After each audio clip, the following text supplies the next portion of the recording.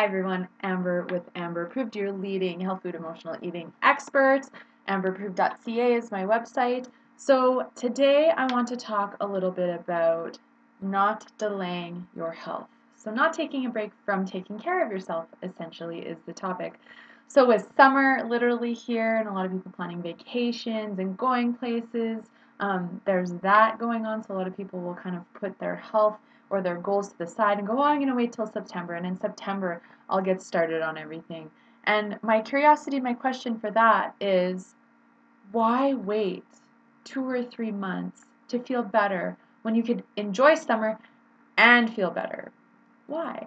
Why delay? I'm always curious to know why people want to delay and potentially what excuses might be in the way, what fears, what blocks that we want to actually get out of the way so that you're not delaying your good and you're not suffering longer than you really have to. Because to me, why would you want to have a summer where you're bloated and in pain and you're not feeling good and you're feeling insecure in your body when you could have an amazing summer and balance your body, feel healthy, and create great memories because you're not focused or obsessing about the food or your body image? When we clear our mind and we're taking care of ourselves, we can enjoy and focus on being present to what's going on around us, which are the beautiful memories of the summer, the warmer weather, whatever it is that you're doing, instead of focusing on how poorly you may have felt. And maybe for some of you that's not an issue, but I'm really speaking for those who are choosing to delay their good.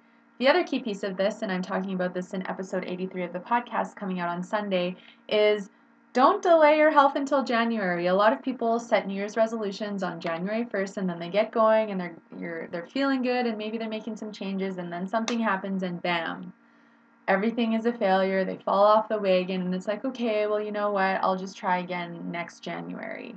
Again, why delay a whole, another year, another 6, 7 months until next year to get started on your health? What is in the way for you and why would you want to delay?